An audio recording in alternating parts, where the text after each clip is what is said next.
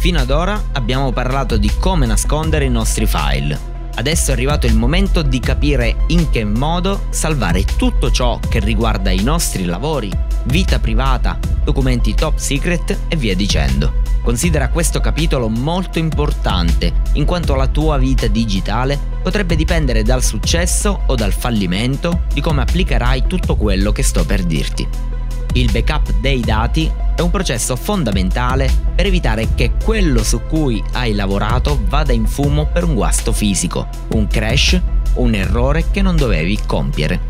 È un processo che deve diventare parte della tua checklist quotidiana, un qualcosa che devi fare ogni singolo giorno. Non vedere il formato digitale come una cosa indistruttibile. La tecnologia dei dati si basa su piccolissime frequenze magnetiche che possono essere sollecitate da agenti esterni. Basta una scossa, un temporale o un semplice colpo per mandare tutto in frantumi. Per avere sempre tutto sotto controllo sarebbero necessari almeno 2 dischi di backup, dislocati possibilmente in 2 aree diverse. Il primo potrebbe essere lasciato anche all'interno del PC o magari come hard disk esterno. Il secondo dentro l'auto, al lavoro, a casa di un amico familiare. Se succedesse qualcosa, qualunque cosa, in uno dei 2 posti, l'altro hard disk sarebbe comunque salvo. Effettua un backup quando fai un nuovo dump. Effettua un backup quando hai nuovi log su cui lavorare. Effettua un backup quando crei un nuovo wallet Bitcoin. Effettua sempre un backup per qualunque cosa reputi anche solo minimamente importante. Non prenderla come una fissa, certo, ma ricorda che maggior tempo dedicherai alla tua vita digitale, maggiori saranno le perdite che potresti avere, sia esso tempo, soldi, lavoro o quant'altro. Pensa se magari un giorno, o forse già quel giorno, avrai centinaia, se non migliaia di euro su un wallet. Di colpo, puff, tutto svanito. A chi darai la colpa? Non lesinare sull'acquisto di una o più memorie aggiuntive. Se necessario, dividi i tuoi lavori per più memorie, così da avere anche una buona archiviazione che ti permetterebbe una più veloce ricerca dei tuoi dati.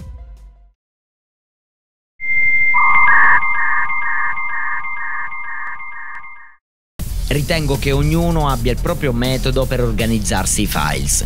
Inutile quindi fare una lista dei migliori programmi per questo o quel sistema operativo, se cronologia file o backup e ripristino per Windows oppure Time Machine per macOS sono adeguati per delle copie di sicurezza.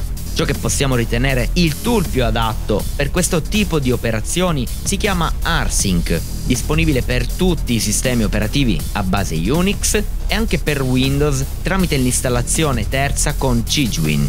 Questo software ha diversi vantaggi rispetto alle controparti disponibili. È ormai usato per consuetudine tra gli amministratori di sistema, dunque molto documentato. Inoltre offre un algoritmo davvero efficace per la copia di file anche tramite protocollo SSH, per la copia in remoto e la possibilità di comprimere al volo in diversi formati.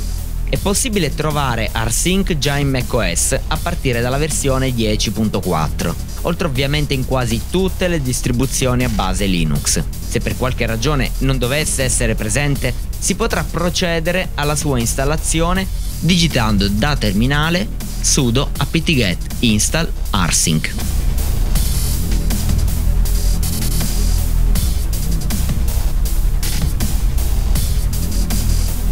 Per Windows invece si potrà fare riferimento al programma Cygwin, che permette di installare anche la maggior parte dei tool già esistenti in Linux, oppure CW Rsync. La grande versatilità di Rsync è documentata nell'eccellente lista dei parametri che è in grado di supportare. Possiamo averne una lista lanciando il solito parametro "-help", rsync "-help", oppure il man rsync.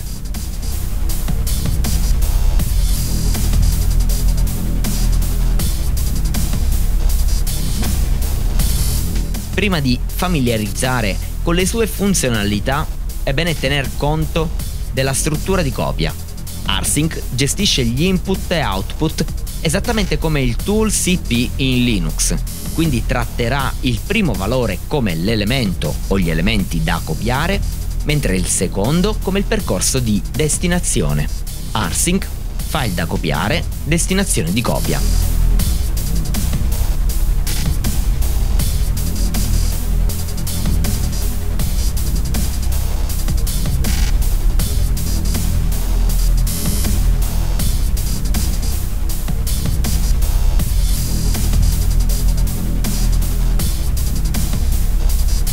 Facciamo ora pratica con i parametri.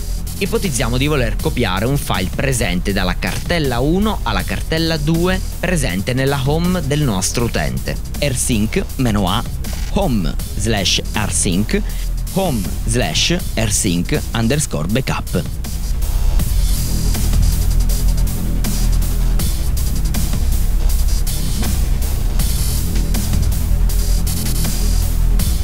In questo caso abbiamo usato un parametro, -a. A cosa serve? Il parametro -a si occupa di copiare ricorsivamente tutti i file, quindi anche quelli dentro le cartelle, mantenendo la struttura originale, i permessi e altre informazioni. Vorremmo però decidere di comprimere on the fly il contenuto della cartella. Perché non usare il parametro -z? Rsync -az home_rsync backup.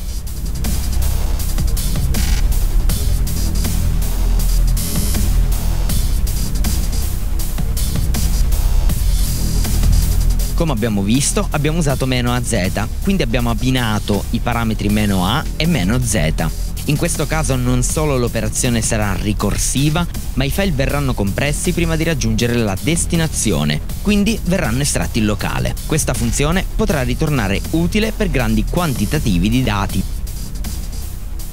Avanzando nel mondo dell'informatica, presto o tardi potrai decidere di affittare un server dedicato, una VPS o avere una macchina di tua proprietà in remoto. Non starò qui a dirti come configurare un server per accettare connessioni di tipo SSH, però tu lo sappia già fare. Se così non fosse, puoi documentarti online o affittare un server o una VPS per iniziare a sperimentare Rsync anche nella rete internet.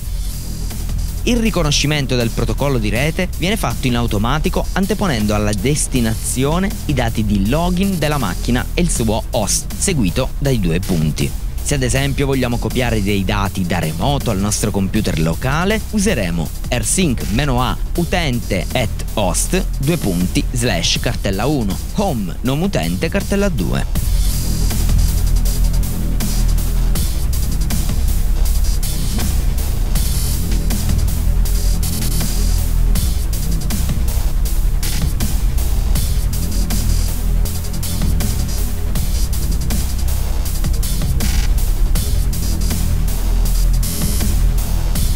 Qui utente @host prende il valore dei dati di login assieme all'indirizzo IP della macchina o il suo dominio.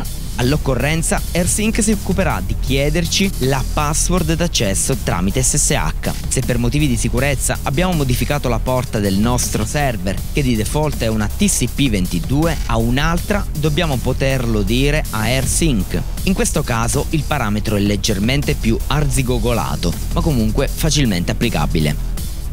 Rsync -a -rsh uguale ssh-p port utente @host cartella 1 home non utente cartella 2.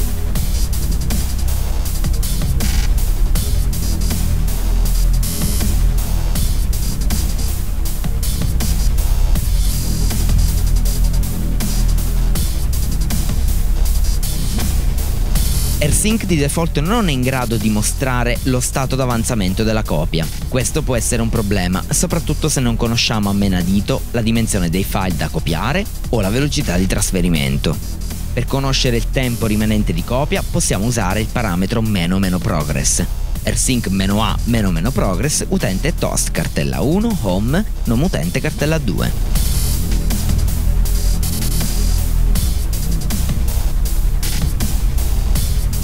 Se Se invece siamo soliti effettuare backup in remoto a loro volta presenti nella directory, ma non è nostra intenzione scaricarli ogni volta, possiamo decidere di specificare la dimensione massima e all'occorrenza anche minima dei file che stiamo per processare. I parametri sono "max size" e "min size", come nell'esempio prossimo. Rsync "-a" "max-size" uguale 10 mega, utente toast cartella 1, home non utente cartella 2. In questo modo i file più grandi di 10 MB verranno ignorati.